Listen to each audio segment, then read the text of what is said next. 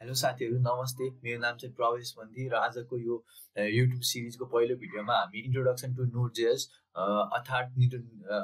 Node.js भनेको के हो भनेर बुझ्छौं ल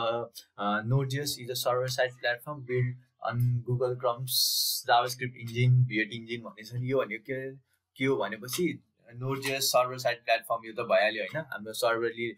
डेटाबेससँग कनेक्सन गरेर सबै काम गर्छ अनि is a build on Google Chrome JavaScript भिएट engine भनेको चाहिँ अब यो नोड.js चाहिँ जावास्क्रिप्टको गुगल क्रोम भिएट इन्जिनसँग बेस भएर बनेको इन्जिन हो के यो अनि त्यही भनेको अनि फेरि यो गुगल क्रोम भनेछ नि गुगल क्रोममा मात्रै चल्ने भन्ने हैन यो सबै ब्राउजरमा चल्छ मात्रै त्यसले बनाएको मात्रै भनेको अनि यो इन्जिन हो एउटा इन्जिन हो फ्रेमवर्क चाहिँ हैन है यो नोड.js भनेको अनि Node.js allow JavaScript to execute locally in our machine है जावास्क्रिप्ट अब पहिला हेर्नुभन्दा पहिलाको जावास्क्रिप्ट हेर्नुभन्दा पहिला त नर्मल हाम्रो क्लाइन्ट साइडमा मात्रै युज हुन्थ्यो नि जावास्क्रिप्ट डिओएम म्यानिपुलेसनको लागि फ्रन्ट एन्डमा मात्रै युज हुन्थ्यो नि अनि यो नोड.js आएपछि चाहिँ हाम्रो ब्याक एन्डमा नि युज हुन थाल्यो के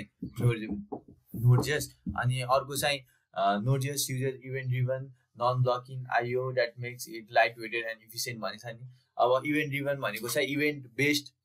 इभेन्ट बेस्ड भएर काम गर्छ के नोड.jsले नन ब्लकिङ आइओ मोडल यो चाहिँ बुझ्नुपर्ने यो मेन हो के यो चाहिँ किनभने नन ब्लकिङ आइओ मोडल भनेको चाहिँ के भनेपछि अब लेट्स से सर्भर 1 हाम्रो सिंगल थ्रेडेड हो है हाम्रो नोड.js अनि अब हाम्रो लेट्स से सर्भर 1 छ अनि क्लाइन्ट 1 र क्लाइन्ट 2 छ है त अब क्लाइन्ट 1 र क्लाइन्ट 2 ले त्यो सर्भर 1 मा केही डेटा एक्सेस गर्न खोज्यो अरे है अब सुरुमा चाहिँ सर्भर 1 मा क्लाइन्ट 1 ले एक्सेस गर्न खोज्यो अनि अब मानव सर्टेन टाइम लाग्यो मानव भनौं न अनि त्यसपछि सर्भर 2 ले पनि त्यही टाइममै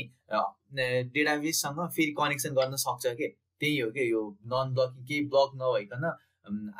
IO model input output model हो लाइट अनि यही कुराले चाहिँ यसलाई धेरै लाइट वेटेड र इफिसिएन्ट बनाउँछ अनि फास्ट छ नोड.js अनि हाई पर्फर्मेन्स नि यसमा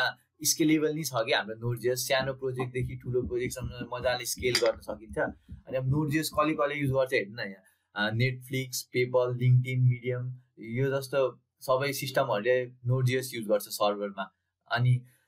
अब एक्सप्रेस भनेको चाहिँ एक्सप्रेस.js is a small Node.js framework of web application है अनि अब हामीले चाहिँ एक्सप्रेस खासमा फ्रेमवर्क एक्सप्रेस हो हामीले यो इन्जिन नोड.js इन्जिनमा चाहिँ एक्सप्रेस राखेर यसलाई स्केलेबल बनाउने जे गर्ने सबै त्यस्तो गर्ने हो कि ल साथीहरु धन्यवाद आजको भिडियोमा चाहिँ यति